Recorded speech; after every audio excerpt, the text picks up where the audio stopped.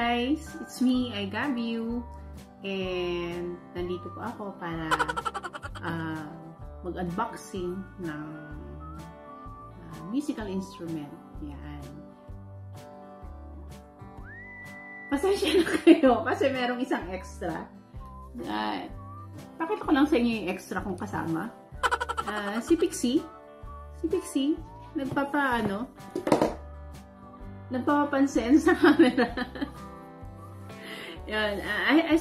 As I have said earlier, na mag-unboxing ako ng musical instrument. I know how to play guitar, pero yung mga basic chords lang na in progress pa rin sa pagtugtog. Yan.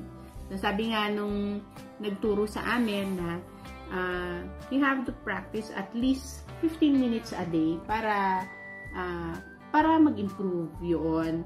And hindi makakatulong kung halimbawang one day full practice ka lang. Dapat daily meron kang strumming, meron kang pag-aaral lang ng chords every day, at least 15 minutes para mag-improve. And since masyadong malaki yung guitar, ngayon naman tinry ko gusto kong matuto ng ukulele. Yan, ukulele. Ano pa nga tawag dito, epic fail pa nga yung yung pag-order na yan ng ukulele. Kasi nung nag-order ako, doon sa description, ang nakasulat is Fender. Yan, Fender, tapos na soprano ukulele. But then, nung dumating na nung di-deliver, parang laruan na ng bata. So, ibinalik ko sa kanila.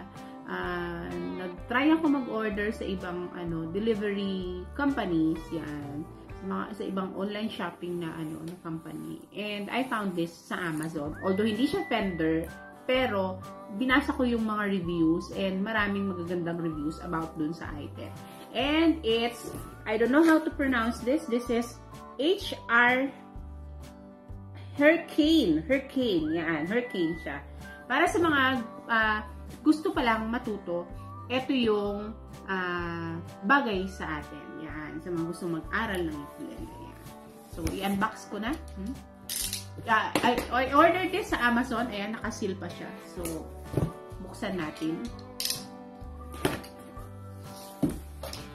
Be careful with the sharp objects, lalo na pagka may kasamang bata, ako may kasama akong mga nining. So, nandun sila sa kabilang side. So, yung item, it includes, yung isang maliit na plastic. Sa isang maliit na plastic, may kasama na ukulele tuner. Inilalagay ito dun sa pinakadulo ng sa pinaka-neck nung, hindi sa pinaka-neck, dun sa pinaka-lagayan ng string. Yan.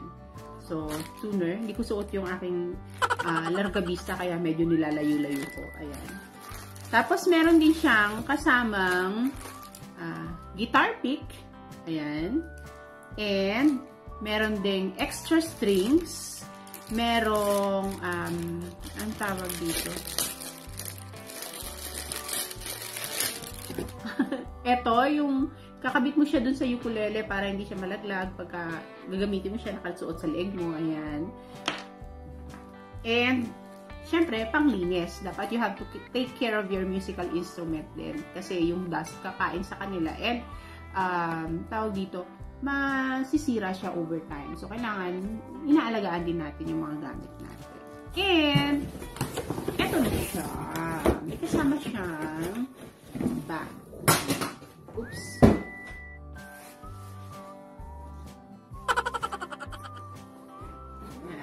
Soft case na bag siya. And sa loob, talagang maingat pa rin nilang i-deliver yung item. Ayan. Meron pa rin siyang balot. O, diba? May balot pa rin siya. And dito sa ibabaw, meron siyang rubber band para mag-hold talaga yung pinaka-cover niya. And eto na siya.